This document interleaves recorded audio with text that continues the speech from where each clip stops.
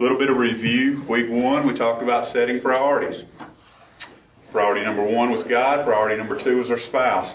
And I'll say this again.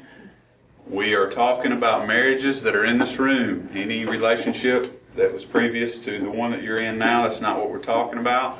We're talking about marriages that's in this room. I think too many times we get caught up in the past and dwelling on what happened and how this messed up. We're talking about marriages that are in this room. So if you do have a previous marriage, we all have previous relationships. Let me just put it that way. And we can't take those mistakes that were made or the things that happened in those and bring them into our marriages today. So when we're talking about this and when we're looking at what's going on right now, we have to remember that God is speaking to us where we are, not where we've been. Okay? Week 2, we talked about building foundations. We talked about transparency, divine marriages, God being in that marriage and making it divine. And we looked at the Garden of Eden and how they were naked and unashamed. There was nothing between them. Week 3, we talked about avoiding snares. That's going to come up again today. And what we're looking at, we talked about deception. Greener grass for ladies is the snare that Satan uses to make you look elsewhere, to make you look for something that's better than what you have. Passivity is the snare that Satan uses to men. And he uses that to break us down and to cause us to be less confident than we should and to not lead our families the way that God has called us to. Week 4, we talked about managing expectations. We had the box up here of desires, and we talked about how we move those over to expectations, and then it turns our marriage into a bondage-type marriage. Moves it from a covenant to a contract, and that is no way to live in a marriage. There's no way that you can do that and have unconditional love in our marriage. And I think that's so important. When we go back to that, we think about what our marriage relationship looks like, and we look at the picture of Christ and His church, and there's so much unconditional love in that. And today we're living in a world where it's all about contracts and negotiations, and you do this and I'll scratch your back, you scratch mine, and I'll do this if you'll do this, and I'll take care of you if you take care of me. No, that's not what marriage is about. It's not what it's about. It's about unconditional love. It's because I love you because of what Christ has done for me. You love me because of what Christ has done for you. And so it's all about our relationship with Him, and not even about the relationship with our spouse in front of us. Everything that happens there is because of my relationship with Him. And that's how we keep that priority right. Everything goes back to God. Everything stands there. And our marriages, our covenant relationships with our spouse should be full of unconditional love. And to be full of unconditional love, that means there's a lot of mistakes. A lot of things happen. A lot of mistakes are made. I mess up a ton. She messes up a ton. And we still love each other. Okay? Full of unconditional love. That's how God meant for it to be. And He's shown us so many times His unconditional love for His people. And that should be the same thing that we're showing our marriages. 2 weeks ago, we talked about the great submission. Our relationship to God. Our relationship is God honoring when we submit one to another. When I submit to Nikki and Nikki submits to me under God, in reverence to God, in respect for Him, because we love Him and worship to Him, we submit to each other, and then we follow the model that He's laid out for us. And there's no way that a marriage relationship of two people cannot have a head. It has to have a head. If everything goes to a vote, it ends 1-1. There has to be. It doesn't work. And God laid it out for the husband to be the head and to lead his family. And so we talked about that and we looked at that. He gave the man the command to love his wife as Christ loved the church, to lay down His life for her. And He gave the woman the command to respect her husband, to revere him, to follow him. And so as we look at that, man, we've covered a lot of stuff, haven't we? We really have. This is a ton. And there's so much that the Word of God has to say about our marriages and our marriage relationships, directly and indirectly. And so we're going to continue on. And I think today, when we go through those first 5 things, the next 3 weeks, today we're going to look at how we deal with each other. And then next week we're gonna talk about purity. And I know that's kind of weird. We're in marriage relationships, but our world is so impure, unbelievably impure, and our marriages are full of impurity. And so we're going to talk about that, and talk about what God calls us to be, and talk about the way that the world is taking us away from that. So we're going to talk about that next week, and then the week after that we're going to deal with conflict. We'll be 8 weeks into this thing, 9 weeks into this thing, eight lessons in, and I'm pretty sure that we're probably going to deal with some conflict between 1 and 7. So, in week 8 we'll talk about, session 8 we'll talk about dealing with conflict, and how every marriage is full of it, and we have that, and we need that, and we need to grow from it. So just to kind of give you a heads up, that's where we're going, so you know where we're at. This week we're going to jump around in the Word of God. We're going to start off in 1 Peter chapter 3, verse 7.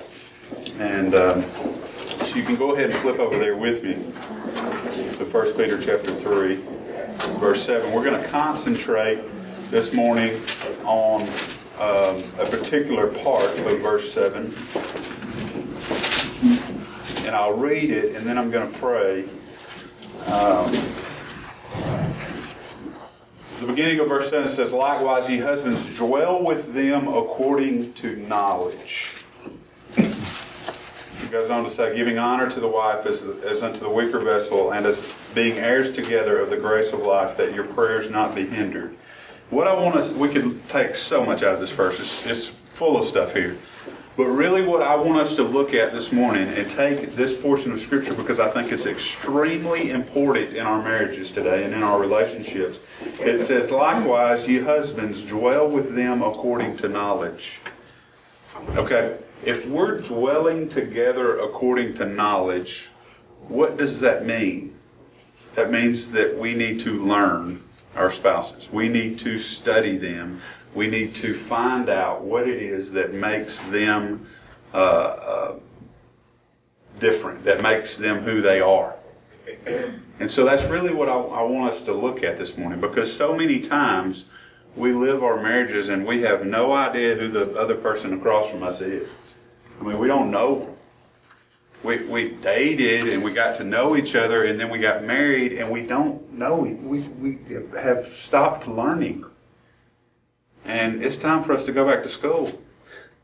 It's time for us to spend some time learning what it is that's important to her. Learning what it is that's important to him. What makes him tick? What makes her tick? What makes him be the way that he is? What makes her be the way that she is? And so it's time that we learn something, okay? So we're going to look at that. Let's pray and just ask God to open up His Word to us this morning. Dear Heavenly Father, God, we just come to you today in awe and in reverence of everything that you've done for us, God. I praise you for giving us new beginnings, God. I praise you for giving us time here on earth, God, to take the things that you've taught us and to share it with other people.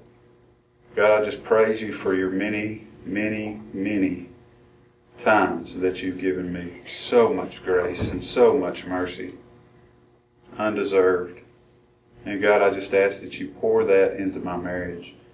God, show me through my relationship with you how I am to act as a husband. God, this morning I just want you to open up your word and to show us what we should do, to the best way for us to learn, to grow. God, you know me better than anybody. You know Nikki better than anybody. So for me to understand her, God, I just ask that it comes from you, the one that knows her more than anybody. And I love you, Lord, and I thank you for everything that you've done, and I just ask that you just bless this time, move me out of the way, and you speak directly into each and every life this morning. We just love you and we praise you in Jesus' name. Amen. All right. So here's what we're talking about. Basically, we're talking about his needs and her needs, okay? And there are things here that are extremely important, some kind of general, and there are a lot of things that need to be discussed. Okay? Everything that we talk about in this class is for the most part in general. If you're not going home and spending time together and learning specifics from each other, then you're not getting the full effect of what's happening. Okay? Very, very important that you take what we talk about in here and you take it home and you find out exactly from your spouse how God's made them. Okay, so what does he need? Let's talk about him first, okay? Ladies, we're going to talk about him. What does he need? I'm going to give you 2 things that he needs. This is easy. 2 things, right? 2 things. This is what he needs. The first thing is reverence. In Ephesians chapter 5, verse 33, we've read it many times. And just flip over there and we'll look at it. Ephesians 5:33 says, "Nevertheless, let every one of you particular so love his wife even as himself, and the wife see that she reverence her husband." You can read a lot of books and you can read a lot of things and you can come up with a lot of things that he needs. I'm going to tell you this morning that this is the main thing. This is number one. There's nothing else above this. The number one thing that your husband needs is respect from you. Everything else falls under this. Everything else goes with this. The number one thing that he needs is respect from you. A spiritual reference could be described as a radical amazement. Think about that. Are you radically amazed by your husband? And I know I'm not asking that out loud. Please don't say it. More than likely not. But just think about that. Think about how that would make you feel, husband, if you felt that your wife was amazed by you. That she was in awe of you. When we talk about revering God and respecting God, we're in amazement by him. We're in awe of him. So, I want you to think about this. And you could be sitting there and you could be thinking right now, he's nothing to be amazed about. And he's probably not.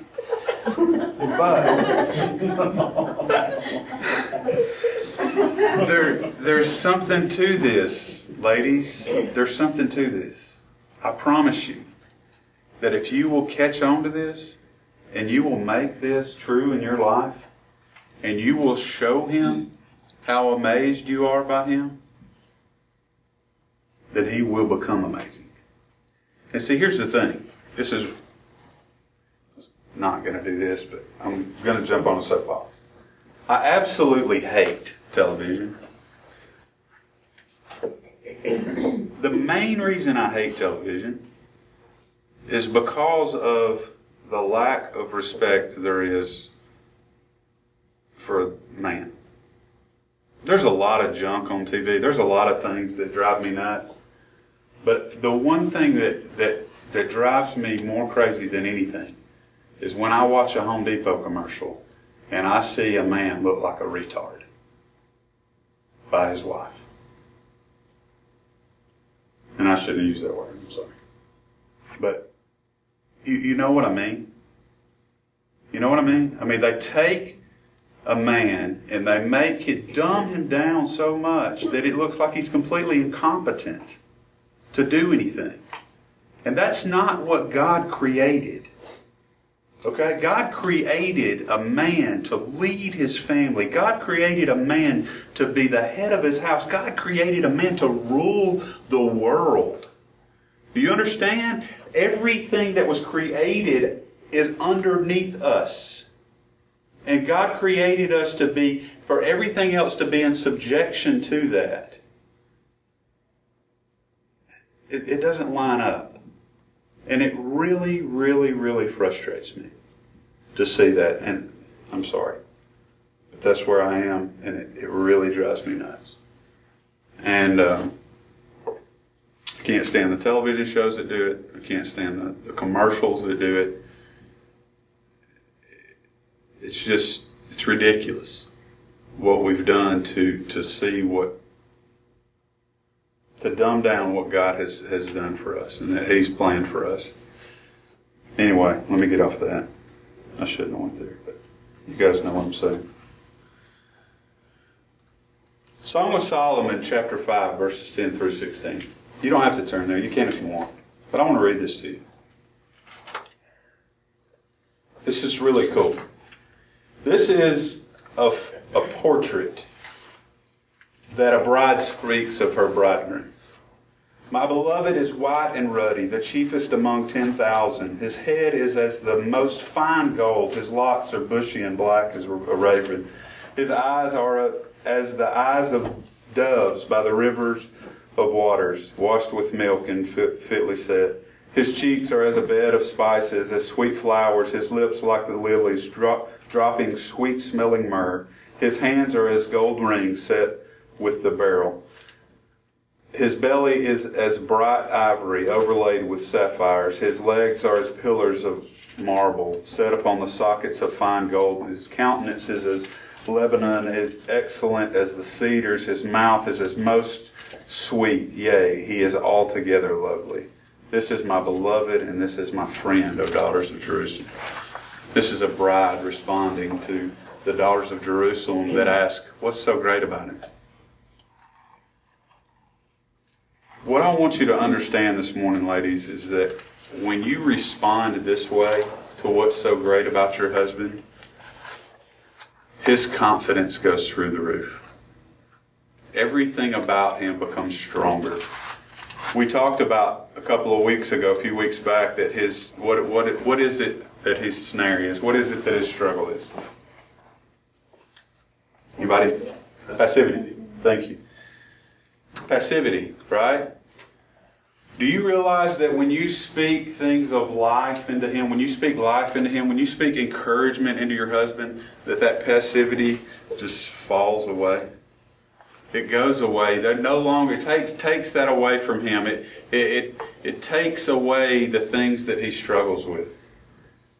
And when you speak life into him, that's what happens. But then there's the flip side of that. When you play like he's not worthy, when you dumb him down, when you talk to him the way that the world teaches us to talk about your husband and talk about men in general, that passivity just explodes in him. He becomes more passive. And it destroys the man that God has given you. When you speak down to your husband, you'll get exactly what you're speaking of. Not to him, not even just to him, but even about him, to somebody else. We talked in week 2 about things being completely open and transparent. What if he saw every message you wrote to your sister, to your friend, or to your mom? What if he saw every conversation that you had with somebody else? How would he feel?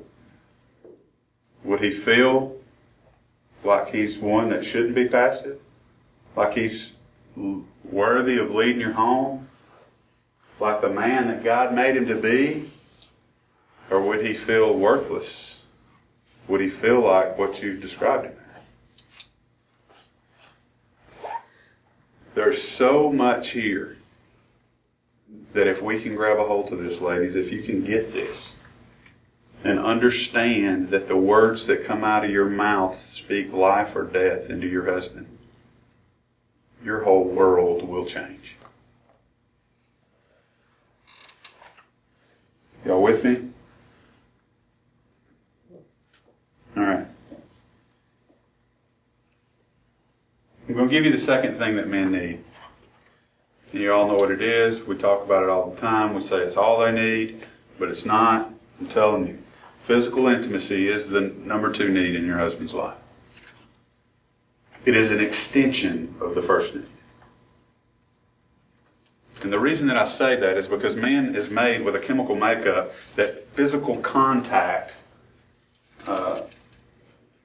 gives him a sense of worth.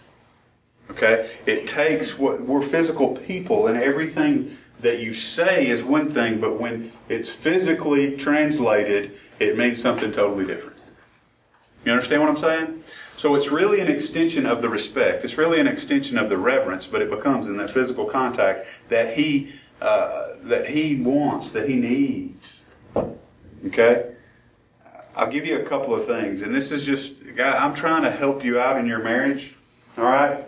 And we get uncomfortable talking about this, and we shouldn't, but we do. we make men feel like pervs. We do. Because we say that's all they want. It's all they ever talk about. It's all, that's all that's in their mind.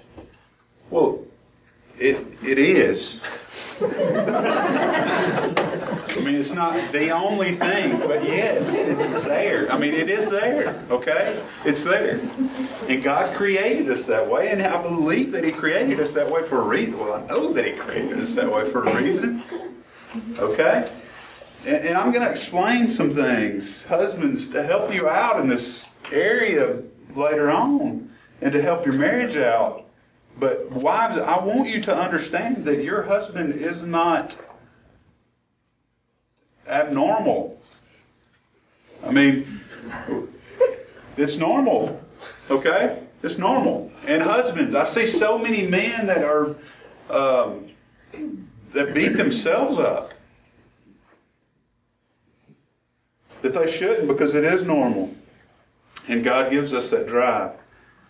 And men are physical creatures. Here's what I want to share with you this morning. I want to give you 3 reasons why it's so important. And it's really not the reasons that you think.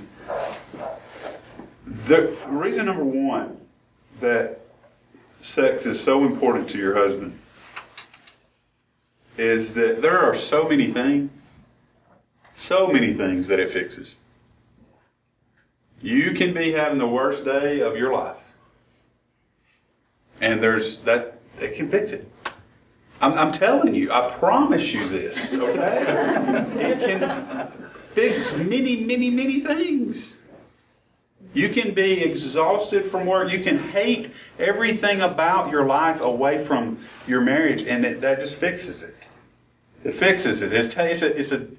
I heard one guy say it's a great oasis in the world of life. You're living life, and this is your oasis, okay? So, yeah, it's really, really important, okay? Number 2, the second reason that it's so important is because it gives a closeness. And I talked about this just a little bit. Men are physical. And when you have that closeness together, being physical, that's as close as you can get, right? And when you have that closeness together, there's so much trust, there's so much intimacy built in that. It builds so much confidence in your relationship together. Men being physical creatures, when you have that closeness, it just builds the confidence. It takes away passivity. It gives them the things that they need to lead, to be the kind of man that you want them to be. The third reason is because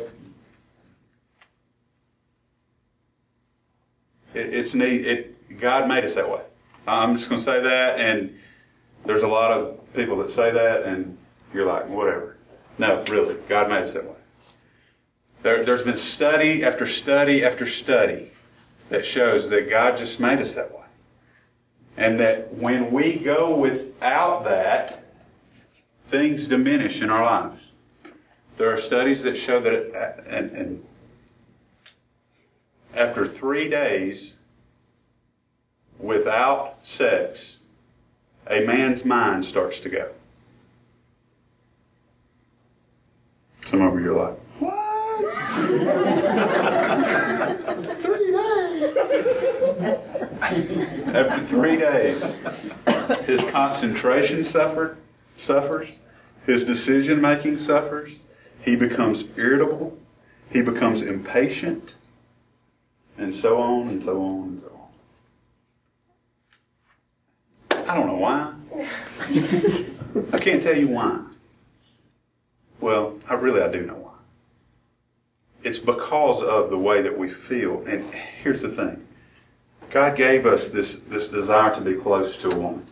And He gave us this desire to be this way of feeling to be physical. And so when we have that physical closeness, I want you to think about if you feel close to somebody and you go 3 days without feeling that closeness, you start to separate. Right? You start to separate after so long. It might not be 3 days, it might be whatever. But after you go a certain period of time, you begin to separate and you begin to lose some things. And I want to tell you that God has given your man a desire to be physically intimate. Okay? And that's in him. And what it does is it brings closeness together with you and him. And that is his desire. And when we don't make this a priority in our lives, and when we don't make this very high in our priority scale, and that we show that this is important to us, then what happens is, honestly, ladies, I'm just going to be straight with you, you're sending your husband into a world that does not care about you and does not care about your relationship with your husband.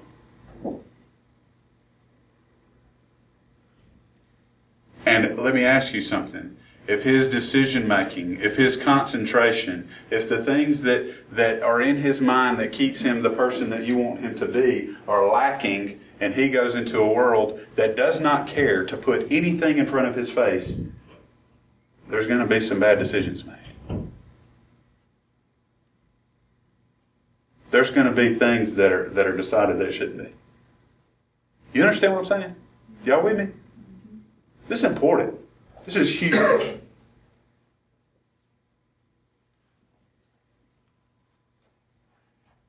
Let me give you one other thing here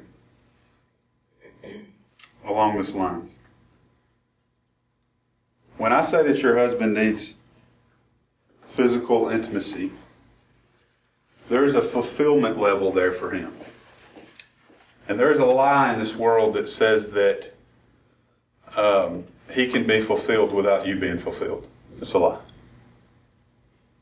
It's 100% false. There is no level of fulfillment for him unless it's mutual. Y'all with me? You understand that? Because that's a lie. It's something that you get told as a woman that is a lie. Okay? Just straightforward. The fulfillment that he needs involves you. Okay? Everybody with me? I don't have to go any further there, right? All right. Now, that's what he needs. He needs respect and he needs physical intimacy. It's really about it. Feed him every once in a while.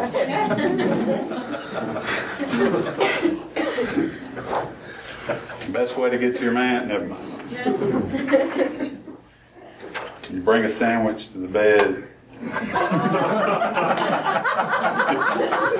I'm joking. Take me serious.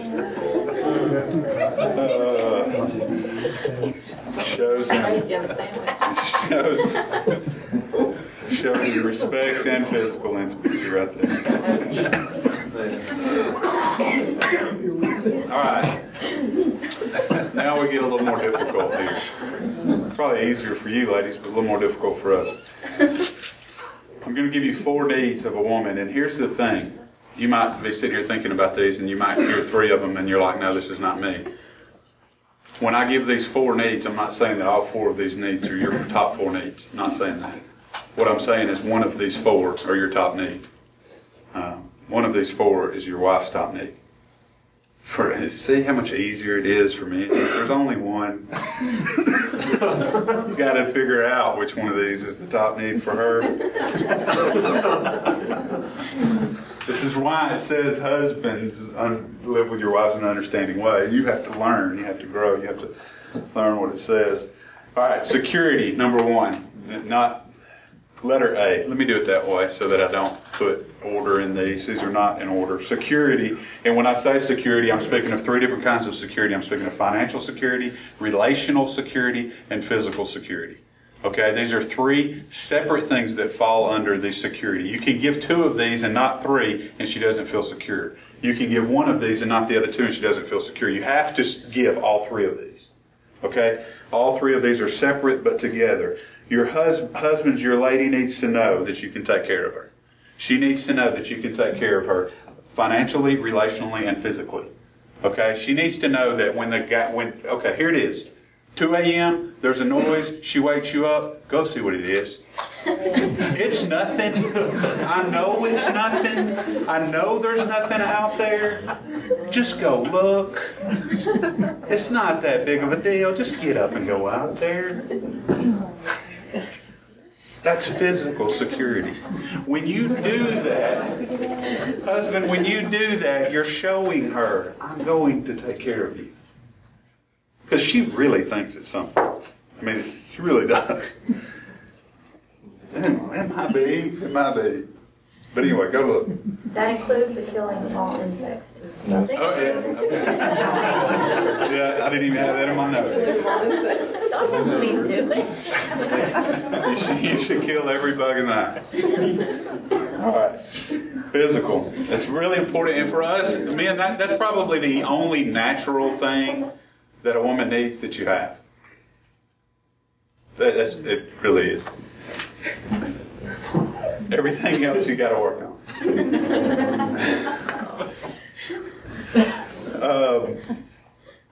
All right.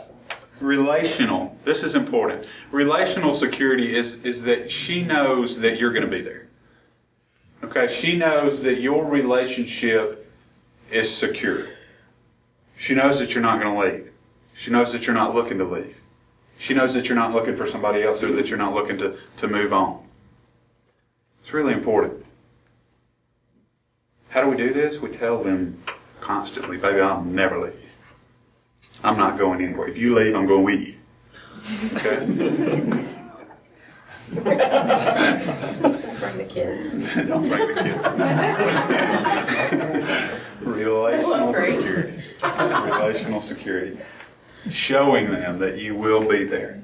You'll be there with them. Financial security. This is a toughie, and I know that in our world today of dual income homes, that this is really hard. And to say that I can make my wife feel financially secure when both of us make the money that pay the bills is very difficult. I'm not talking about that you make her feel financially secure to the point that she can have the biggest house and she can drive the nicest car and that she can have all this. That's not the security that she needs. The security that she needs from you as a husband is to know that if everything goes wrong and everything messes up and she can't go to work and whatever happens, let's not even put anything in there, but if whatever happens, you can provide and you can take care of things. Understand?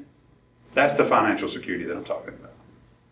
All right, there's a level of financial freedom and financial security, two totally different things.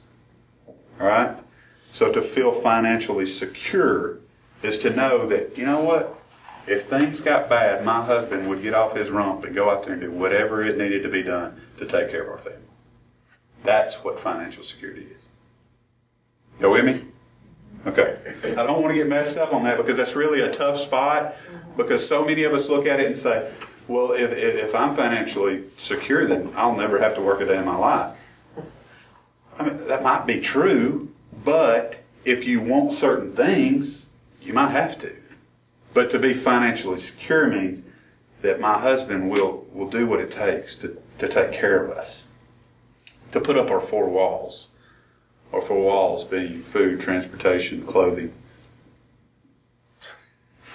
What did I say? Huh? Shelter. I knew mine.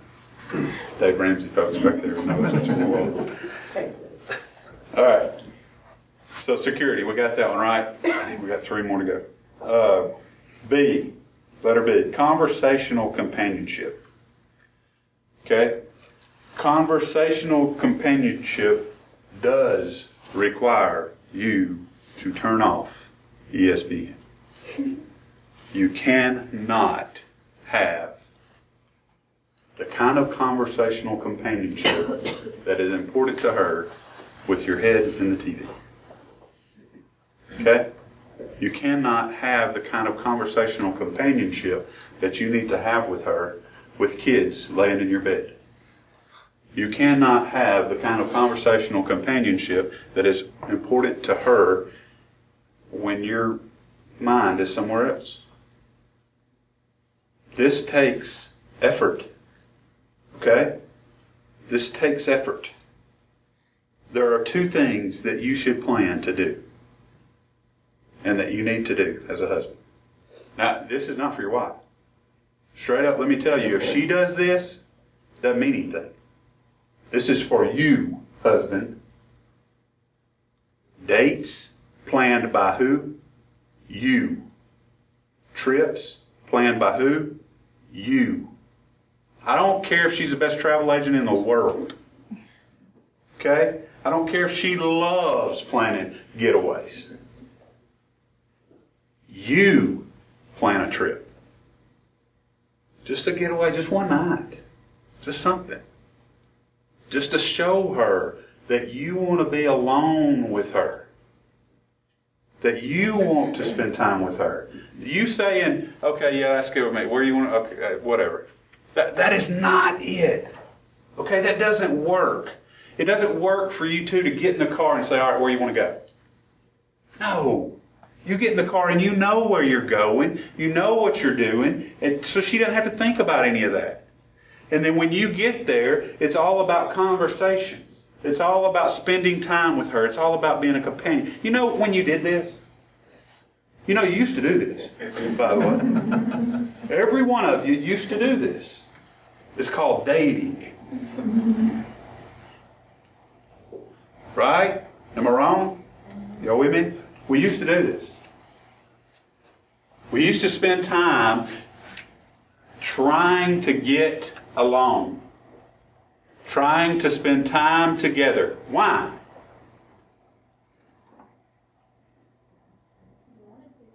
Because you wanted to? See if you have a future together. See if you had a future together. Which would be learning each other.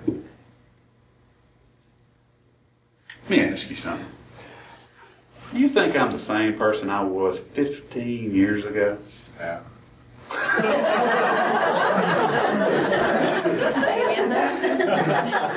This is my brother, by the way. I didn't know that. No, I'm not. I'm not. Absolutely not. You're not either. You're not the same person you were when you were dating. You're not. You don't have the same thoughts. You don't have the same fears. You don't have the same goals. You don't have the same ambitions. You don't have the same purpose. Basically, nothing's the same as it was when you were dating. How are you going to know what's important to her?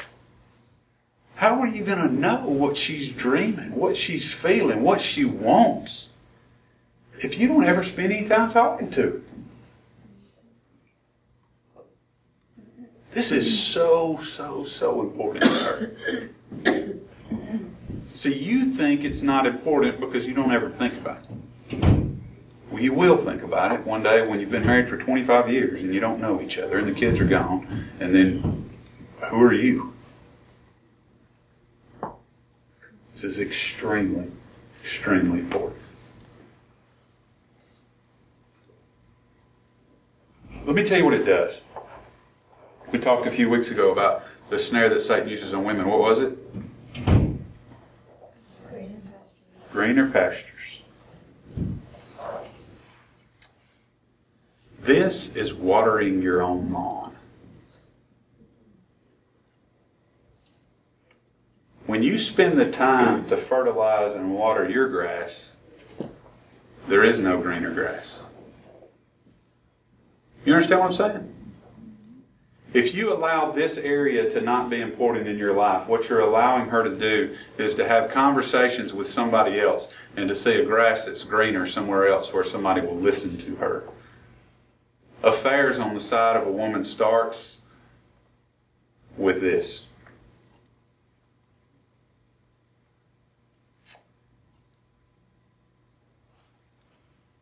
Extremely important. Water your grass. Conversational companionship. C, significance. Significance. Extremely, all four of these are important. Extremely important. And one of these is your wife's number one need. You don't know which one right now, so make sure that you're writing down and you understand these things, okay? Show your wife her value. I don't think I could ask any man in here today whether or not your wife is valuable to you, I don't believe one person would say, nah.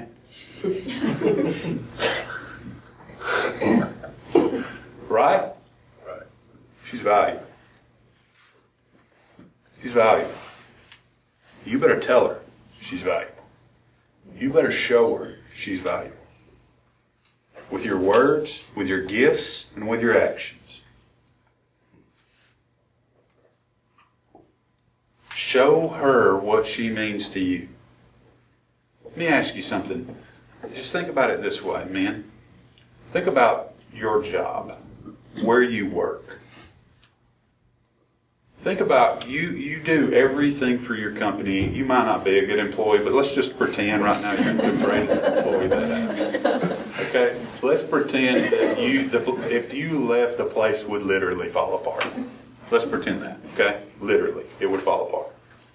Because when we're looking at our marriages, it would fall apart, right? So let's pretend. Let's put ourselves in that. We can't actually be in that boat, but let's put ourselves in that boat.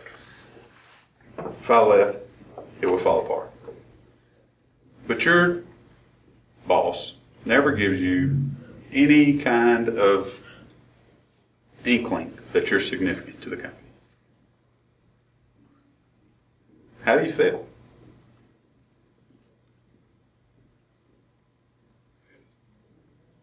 You had a raise in 27 years. He's never told you good job.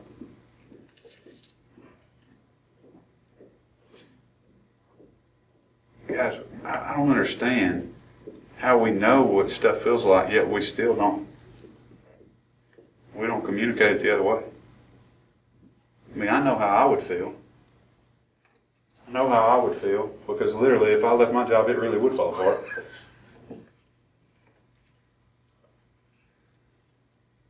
And if there wasn't any appreciation on the other side, I would leave. If I wasn't shown any significance, why would I be there? Husbands, why in the world are we not showing our wives how significant they are to us? How significant they are in our marriage? How significant they are in our family? Yet we don't do it. For the most part, we do not do that. We fail here so much. I fail here so much. And I already know that it's my wife's number one need.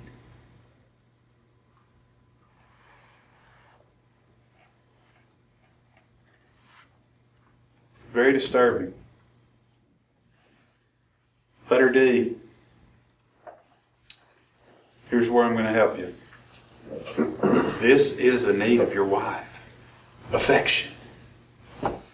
Non-sexual affection that leads to sexual affection.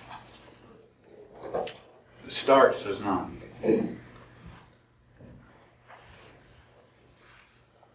Hugs.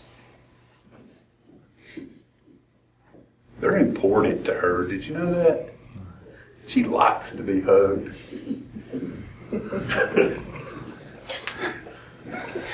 You're sitting there and you think, I don't care if I ever get hugged again in my life. Take it or leave it. It's really important to her. It really, really is. A hug can melt away things for her. You walk into the kitchen and she's had a terrible day. The kids are ridiculous. You got one of two choices. You can hug her or you can kill the kids. One of two.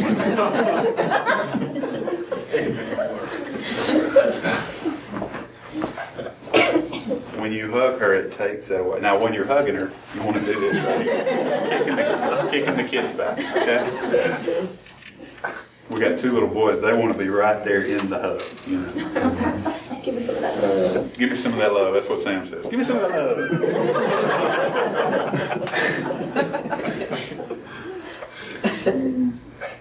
When we take away this conversational companionship, and I told you that that's what leads to affairs, when we take that away from our marriages and we take that out of our marriages, we don't have affection, we don't have any type of non-sexual affection in our marriages, then what that conversational companionship does with somebody else other than you is it leads to non-sexual affection. and then an affair begins. That's how it starts. Okay?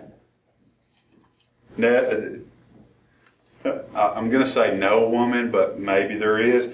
No woman begins an affair for the need of sex. It's because of the need of companionship and affection. There are studies that show that it's well into the 90% range that affairs for a woman starts because of companionship and affection. Non-sexual affection. Has absolutely nothing to do with sex. Very huge warning. I hope that you take that. That's big, guys. Just think about that. I mean, we're talking about things that will cause Satan to put in front of your wife another relationship. I hope we're understanding this. Now here's where I want to help you. There's a circle. I should draw it. That's all right. I don't want y'all to move. There's a circle in this whole thing. And on the top is affection. And on the bottom is sex. They're both on the circle. She needs one of them. You need the other one. You understand what I'm saying? They go together. When you show her affection, it makes her want sex. When he gets sex, it makes him want to show you affection. Y'all with me? This is a two-way deal. To where it's only fulfilled if everybody is in the circle. You get what I'm saying? We all got to be there. One leads to another, one leads to another, one leads to another, one leads to another, one leads to another, one leads to another. Continually. Where do we start? Ooh. Ooh. I got my vote. No. Where do we start? Where do we start? That's a big question. It's an easy answer. Start with the head. Man, it's your job to lead your family. That don't mean you go give her a hug and then start walking to the bed.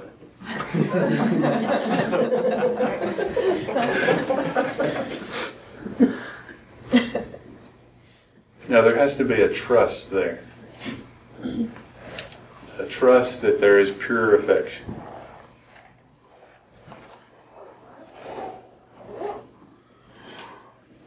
Genuine affection. Genuine love, significance, companionship.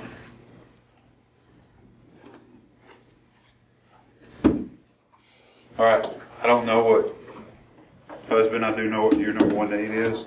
Wife, I don't know, but I know it's one of those. And I know you need all of them.